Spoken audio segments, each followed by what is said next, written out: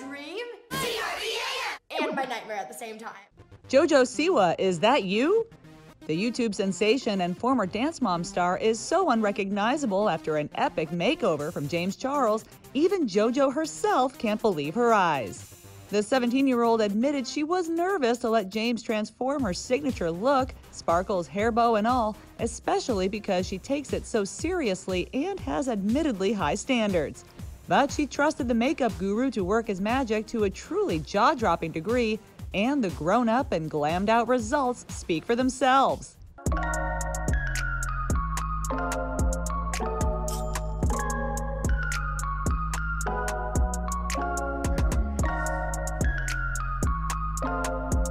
Cute. JoJo and James's instantly iconic collab was about more than just outer beauty. James took his time perfecting his process, which gave the pair plenty of opportunity to chat about life and the future, including JoJo's pop star dreams to take on the world's biggest stage. I want to know, where do you see yourself when you're like double your age? Like when you're 30, what are you going to be doing? It's so weird to think about. I mean, in the future, my next like big goal is I want to perform at the Super Bowl. That's like, oh my God, that would be everything. Major thing I want to do. I want to perform at the Super Bowl. I love performing. Performing is like my #1 thing. Like it makes me the happiest. I love doing it. I want to keep being on tour. I want to keep releasing new music videos, and hopefully eventually I'll be at the Super Bowl. That's everything. Well, I'll be right there in front of her. Actually, I'll be backup dancing. Lovely. Give me my backup dancer. Perfect. The teen also acknowledged how important her humble beginnings still are and explained why dance moms will always have a place in her heart.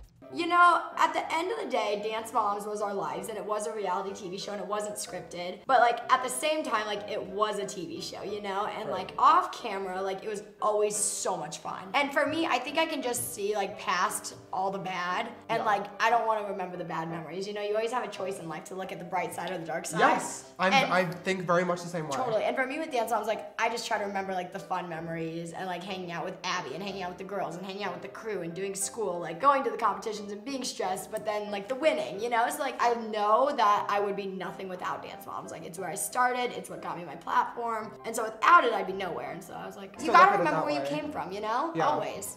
JoJo teased that she arrived in even more bedazzled garb than usual to make sure that James's work had the most dramatic effect, and her plan clearly worked. Though the difference threw her for a bit of a loop, JoJo gave credit where credit was due and didn't hold back in praising James for his impeccable skills.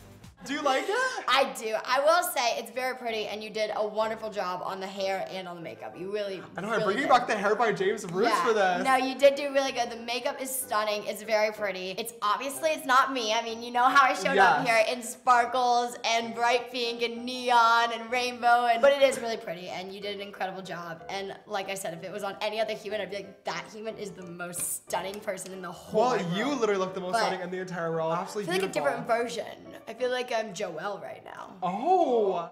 Do you think James unlocked JoJo's true self, or do you like the influencer's tried and true aesthetic?